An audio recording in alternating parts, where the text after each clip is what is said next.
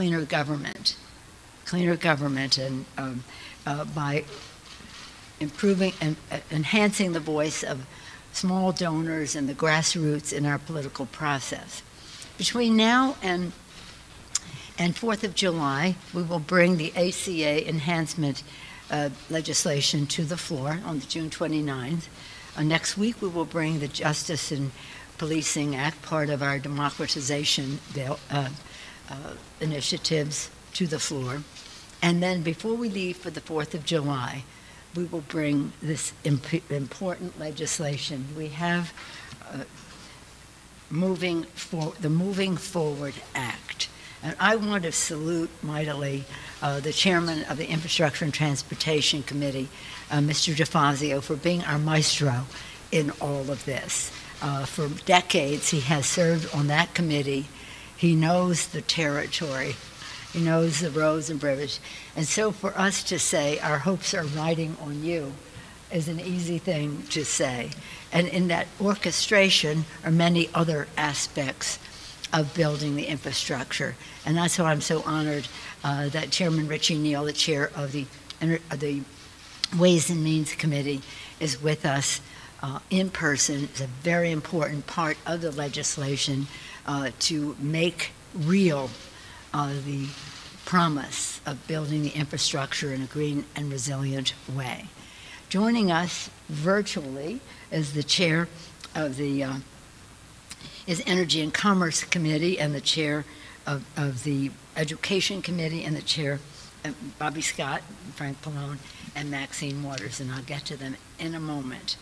But first, let me just say that when we talk about building roads and highways and bridges and transit and rail and airports and ports and harbors, that is so important for our country. It's job creating in its essence, but it's also commerce promoting. So it grows the economy of our country. And then again, in this legislation, we're ensuring that all and I thank you, Mr. DeFazio, for that.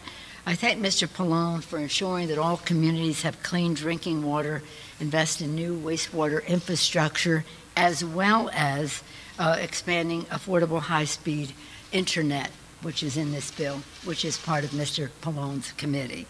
And then when we talk about rebuilding and reopening our schools, I thank Mr. Scott of Virginia, the chairman of the Education and Labor Committee. We tell children that studying is important. It's important in their personal lives. It's important to keep America preeminent in the world. And yet we send them to schools, which give them a different message if they're not up to par to respect the learning of the children. Thank you, Mr. Scott. Housing, affordable housing, challenges the conscience of our country right now, homelessness and access to affordable housing. We thank Maxine Waters for her leadership as chair of the Financial Services Committee for serving under so many in our community with the housing legislation that is contained here. And then again, we have something for the Postal Service, the infrastructure piece of the Postal Service, the connective tissue of our country, our Postal Service.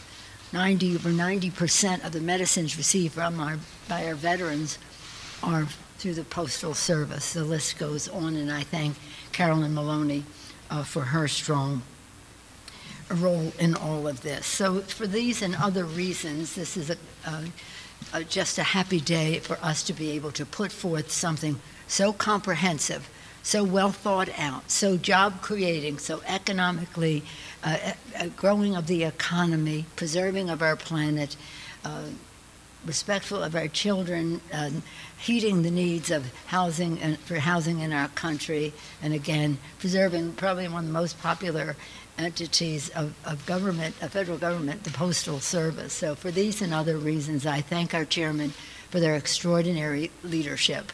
And now I want to yield the floor with great respect, because he's now in how many hours?